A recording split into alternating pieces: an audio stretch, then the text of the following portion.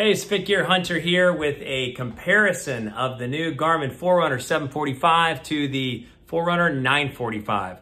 So there has been a lot of talk about the 745 and now the price drop on the 945. So the most important thing is just to look at the details for what is different. Now this is the Fit Gear Hunter, and there's also the fitgearhunter.com, a website that sort of keeps all the reviews all through the YouTube channel, but all the reviews sort of organized by type, so you can look at a bunch of different device reviews there as well. And the whole point of the site, the whole point of the channel is to review devices that are purposeful for tracking your CrossFit, high intensity interval training, cross training, training program, devices that really accurately dive into the depth of workout analysis and recovery time and training load and helping you develop, a steady cadence for continuing to improve your fitness. So what are the differences? And we're going to get into a hands-on in a second just to see some of how they look in real life.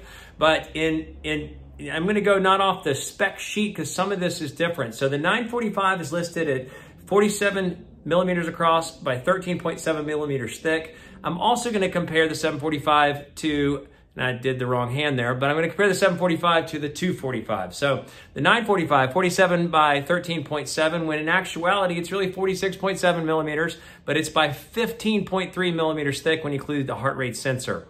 The 745 is 44 or 43.3 millimeters thick. So that's a 4 millimeter difference in size, and it is 14.3 millimeters thin. So it's 1 millimeter thinner. The weight is somehow about the same. We're just gonna take a quick break here because I'm about to say the 245 weighs 50 grams, and I really mean to say the 945. So the 945, 50 grams, the 745, 46 grams. One of the things I forgot to mention in the overview of all the differences is the brightness of the screens. So the 945 is unique in the whole transflective universe as well as the whole Garmin lineup. The 945 has a full brightness of 145 lumens. When you compare that to the Fenix 6 at full brightness of 65 lumens, and the Garmin 245 with 27 lumens, and the Coros with 27 lumens, and the Polar Vantage V2 with 27 lumens, or just 5 lumens when you're doing a wrist raise on the gesture. You think about the 945 is at 145 lumens, so it is significantly bright, over twice as bright as the Fenix 6. Well, the 745 has adjustable backlight, and that's one thing I forgot to mention. It has adjustable backlight versus the 245, but similar to the 945 and the Fenix 6, and the full lumen brightness is 70 lumens, or just under 69 lumens. So the 945 is twice as bright, but the 745 is just as bright at full brightness as the Fenix 6 whole line of watches, and twice as bright as the 245. So let's get back to that misspoken 245 weighing 50 grams.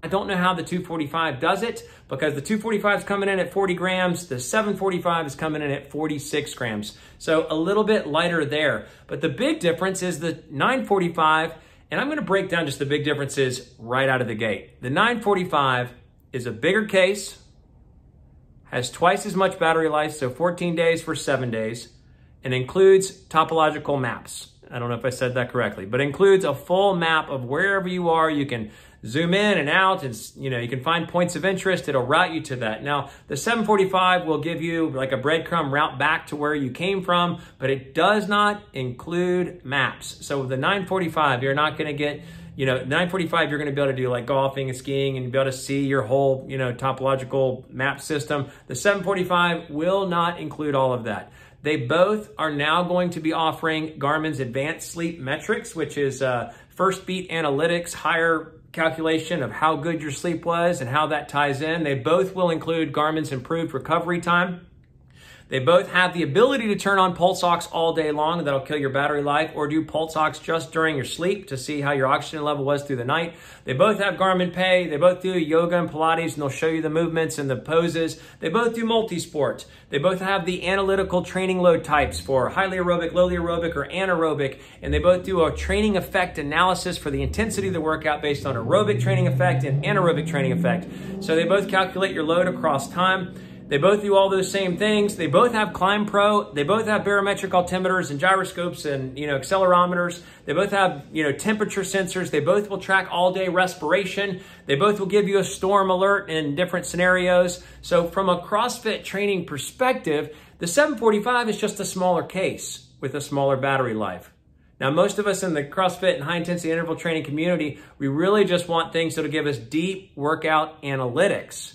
And the 745 includes the full package of workout analytics when it comes to training effects, so the intensity of your workout, evaluated from anaerobic and aerobic, and the training type, load type, so highly aerobic, low aerobic, and it'll accumulate that over time. And I'll show you just a quick hands-on of how it looks in the watch. But you'll see all these things in the full review for the 745, and you could see these in the full review for the 945. So those are the primary differences there between these two. And so we're gonna get into hands-on, but just to quickly touch on what's the difference in the 245 from these two devices. Now, this was 600, this was 500 or is 500. This now, has gone down to less. Now it's $500 for the 945. But what's the difference in the 245, which with music, and I'm just gonna compare the music option of $350. So the 245 versus the 745. The 245 doesn't include a barometric altimeter, so you won't get your stair count.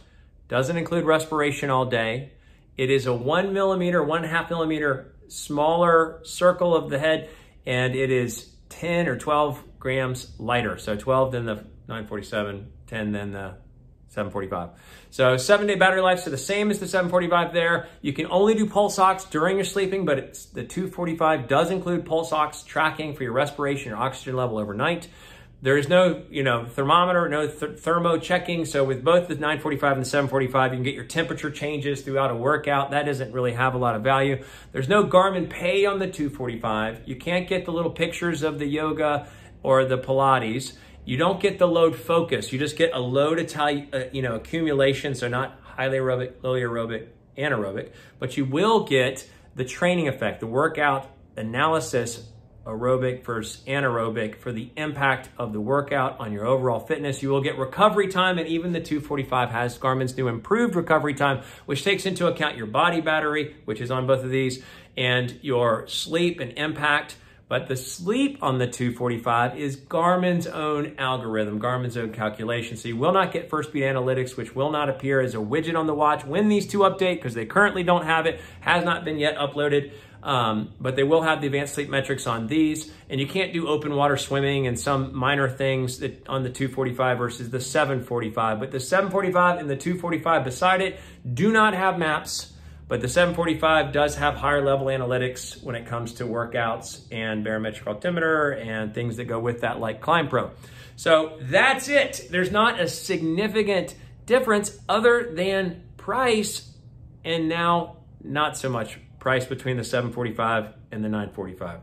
The 945, you just wanted a more compact. The 745 is fantastic. It's lighter, barely, but it's smaller. So it's 1 millimeter thinner and 4 millimeters less, wide. So that's the basic breakdown. Let's look at a hands-on, but stay tuned. I'm gonna do a review for the 745. I've got a new Fossil Gen 5 I'm gonna do a review for. And the biggest thing I'm most excited about is a full analytical review of the Garmin Elevate heart rate sensor that is on all of the primary Garmin watches right now. So analytical review as it comes to CrossFit and high intensity interval training. The biggest thing I always say is you have to use a chest strap. I like what I'm seeing so far.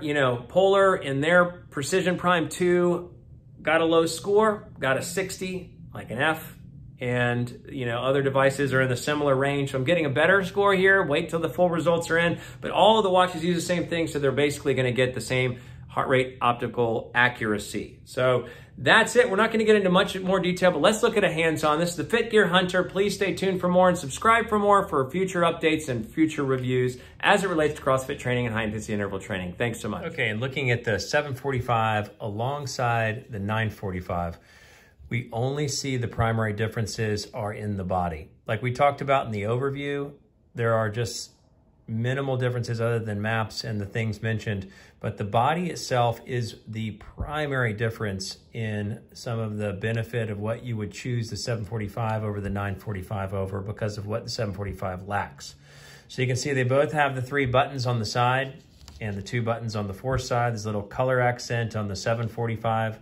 Obviously, these are at full brightness, and you can see that doesn't have the wrist raised gesture on, but the colors are a little bit blacker in the 945. So that's been a significant thing from Garmin is, will you get more washed out colors? And they are a little bit more washed out on the 745. So we can now confirm that it is a slight color difference, meaning the colors are just not as crisp.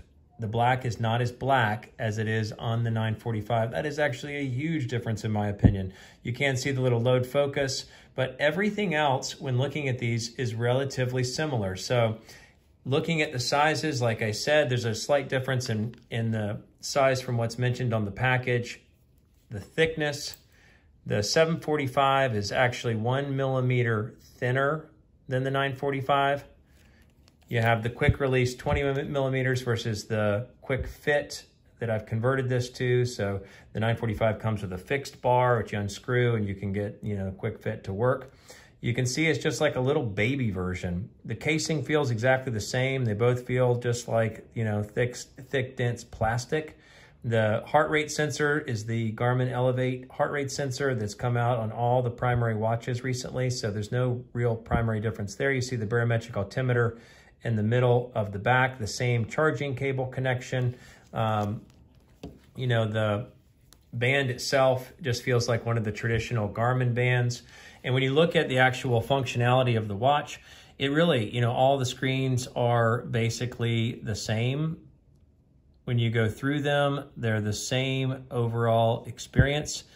There's no real difference. So I'll try to do this side by side in a way that makes sense. So I have the body battery listed first. So let's just go into the training status.